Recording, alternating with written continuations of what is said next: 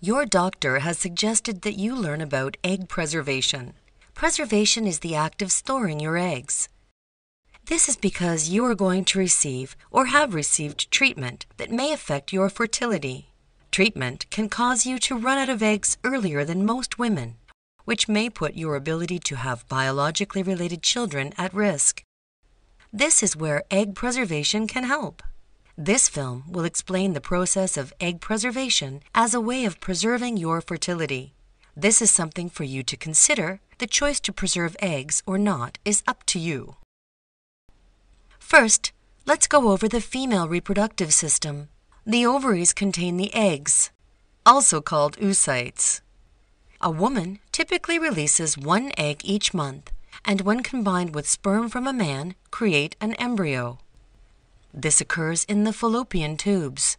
The tubes then carry the embryo to the uterus, where it will grow and develop into a baby. The cervix is the opening to the uterus. The vagina is the tube that leads to the cervix from the labia, your outer genitals. It is the location of sexual intercourse. When a girl is born, she has over 1 million premature eggs. By the time she reaches puberty at age 10 to 14, or has her first period, this number has decreased. As a woman ages, the number of eggs in her ovaries continues to decrease until she stops having her period or enters menopause. This usually begins in her late 40s. This is a normal and natural process. As the number of eggs in a woman decreases, it may become more difficult for her to have a baby. The doctor believes that because of either 1. The treatment you will receive, or 2. The treatment you have received, or 3. The condition you have may cause you to run out of eggs earlier in life than most women. That means you are at risk for entering menopause at an early age. This is called Premature Ovarian Insufficiency, or POI. We would like to explain a procedure called egg preservation, which may permit you to save or store your eggs now before they run out, or use them later when you are ready to have a biologically related child. So how do we get these eggs? This process is called egg or oocyte retrieval.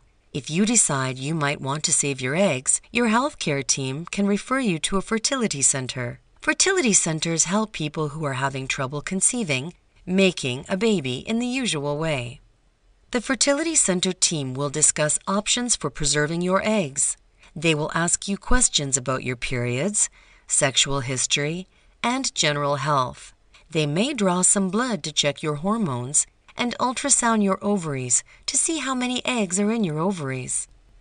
From these tests, they can estimate your chances of successfully preserving your eggs. In order to see your ovaries, the fertility doctor may do an ultrasound transvaginally. This means the ultrasound probe will be inserted into your vagina to take pictures of your ovary.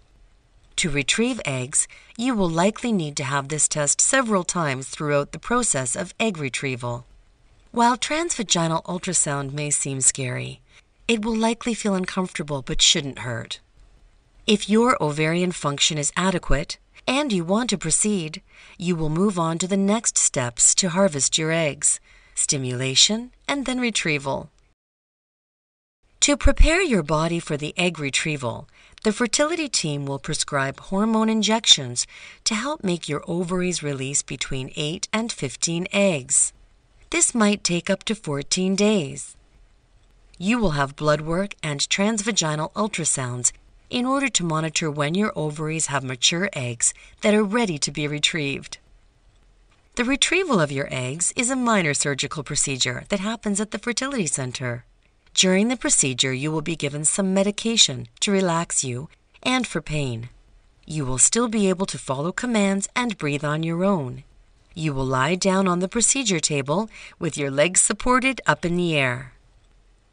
The fertility doctor will use an ultrasound probe to guide a needle through your vagina toward one of your ovaries.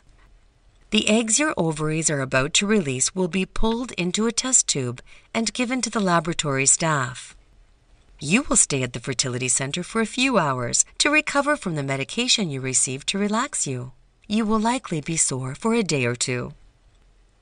The technologist in the lab will look at the eggs removed from your ovaries. They will count the number of eggs collected and prepare them for storage.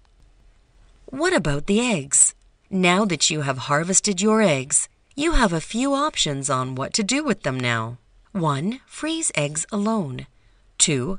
Freeze embryos made with sperm that can be obtained from your partner or a donor. 3. Do both. The eggs or embryos will stay in a special freezer until you are ready to start a family. How do we make an embryo? An egg will be combined with sperm from a partner or donor. The combination will be put in a special incubator for several days and hopefully become an embryo. The embryo will then be frozen.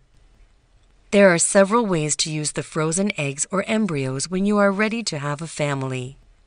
If you froze eggs, you need to make an embryo first. 1. Embryos can be inserted into your uterus. 2. Embryos can be inserted into a uterus of another woman, also called a surrogate or gestational carrier. Some women choose this option if they are unable to carry a baby. Thinking about preserving your eggs is a big decision. There are many things for you to consider in making this decision, including financial cost. There are other options, such as adoption and using eggs donated by another woman. You likely have lots of questions, and your healthcare team is here to answer them. Egg harvesting is a choice. This may not be for you. This video is just to give you the information to understand the process involved. Please talk to your healthcare team for more information.